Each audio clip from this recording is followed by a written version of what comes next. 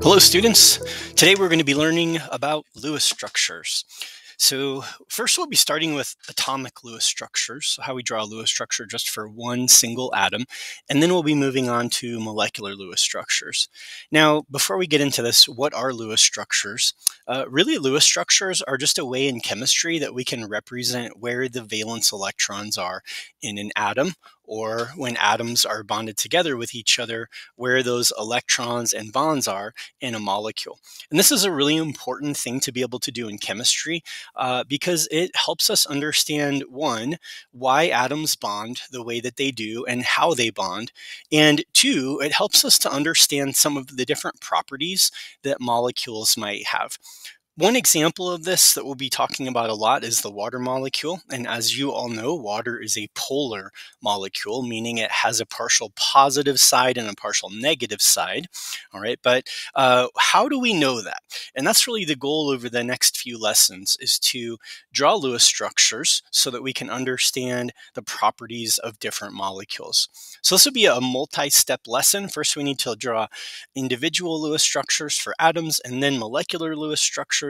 And then we'll use the electronegativities within an atom, within a molecule, the electronegativities to determine if a molecule is polar or not. From there, we can predict some of the properties of molecules, like will they be a solid, liquid, or gas at room temperature, or will they dissolve in water? So some of the important properties that we want to know about all molecules. So in order to draw Lewis structures for individual atoms, this is pretty easy. The first thing that we need to be able to do is remember how to count valence electrons. So I have a periodic table here for us, and you will need your periodic table out. So if you don't have that out, go ahead and get it. And let's do a quick review on drawing or determining the number of valence electrons. So again, we start over here in the very first group, and everybody in that group has one valence electron. Everybody in this group has two. We skip across all of these, and not that they don't have valence electrons, but the number of valence electrons is not always predictable for those elements. So we're not going to cover those. So that we're going to jump across and stay in our main group elements, and 3, 4, the nitrogen family 5, oxygen family 6, the halogen 7, and then our famous noble gases with 8, except for, remember, helium has 2. Now, a big part of what I just told you about drawing molecular Lewis structures is understanding how atoms bond together. And as we already know, atoms bond together to fill their octet, and the noble gases, for the most part, already have a full valence shell. So we're not going to see those in molecules a lot in our current class. Okay, now that we have reviewed valence electrons, how do we draw these Lewis structures? So the first thing we're going to do, and on your sheet, you'll see an example of fluorine and what that looks like. Remember, the whole point of this is to show where are the valence electrons, how many are there, and where are they at. And we don't really care about the rest of the electrons, and you might already know why, because those electrons that are in the lower energy levels on the interior, and they're not on the outside, those electrons aren't going to be involved in bonding very often. It's always the valence electrons that are being shared or transferred in the bonding process. Okay, so let's go ahead and start off. First step, whenever you want to draw a Lewis structure for just one atom, we are going to find the symbol for that atom and write it. So fluorine is right here, and it has a symbol of F. We're going to draw that.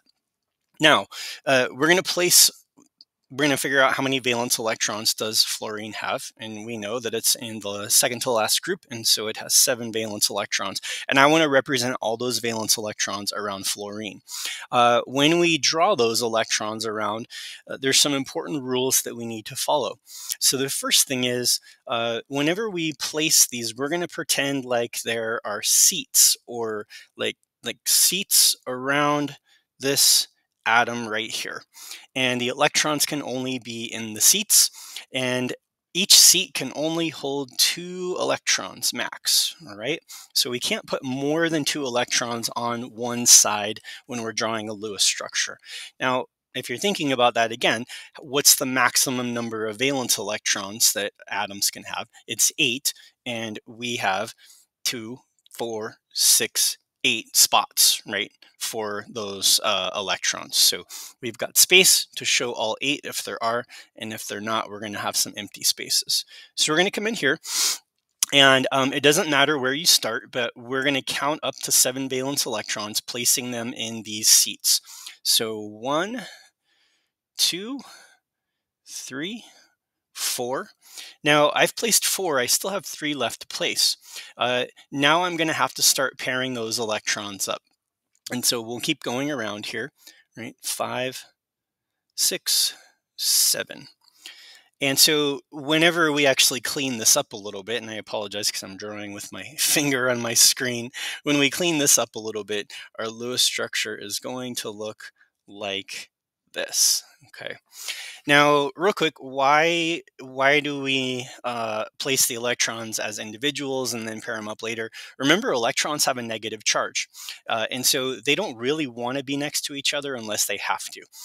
And a good analogy for this is if you were to get on a bus of people and the bus wasn't full, so there were some empty seats on the bus, but there were also some individual people sitting in some of the seats as well. Unless you knew those people, let's assume you don't because you're getting on like a city bus, you're not going to go sit next in a seat that already has a person in it. That would be socially awkward. And we would most people following social norms would go sit in an empty seat by yourself. This is how electrons behave. If there's an empty seat available, they're going to want to take that seat. And if we only put them next to other electrons if we have to. And again, that all has to do with their charge.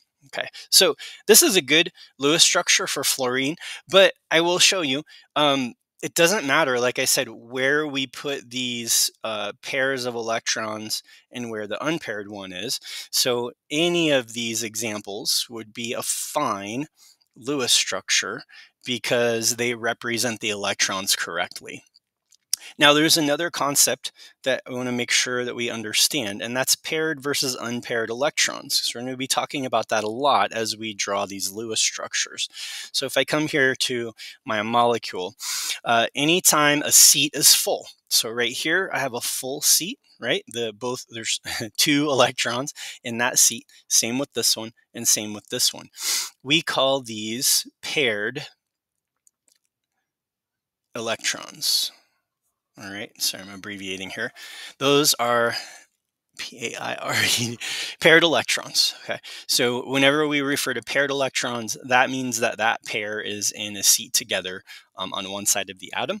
And then whenever we have an individual electron, we call this an unpaired,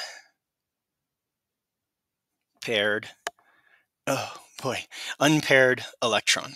All right, so make sure you understand that term, and you'll notice on your sheet there's a place where it's asking you to indicate like how many paired electrons are there and how many unpaired.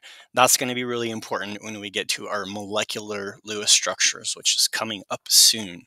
So let's take a look at a couple of these, and I'll just explain a few more rules or give you some examples.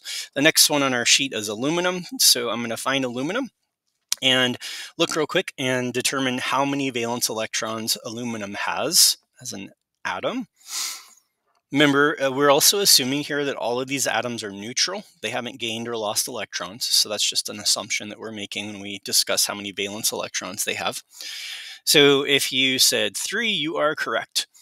So I'm going to, again, you don't have to draw these lines like I'm doing it. I just want to give you the foundation here for moving forward. So we're going to go ahead and now add our 3 valence electrons. And again, it doesn't matter which seat I start with. They're all open. And so I'm going to start here. 1, 2, 3. Missed it. 3.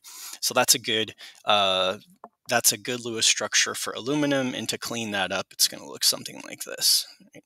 And again, any structure that has 3 unpaired electrons is a good Lewis structure for aluminum. This would be an incorrect Lewis structure if I came in here and didn't follow electron social rules, and I for some reason put two electrons together in a seat and one here, that is not a good Lewis structure because we have empty seats available to put one of these two electrons in so that they are not paired up.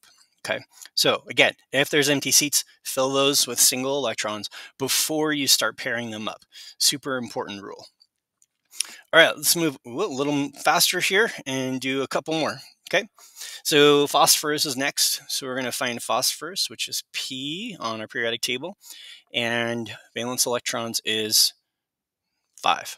All right, so let's start putting those around. 1, 2, 3, 4. And now that I've got all the seats with one electron, I can put that last electron anywhere I want. Okay, but I'm going to have it share with another electron.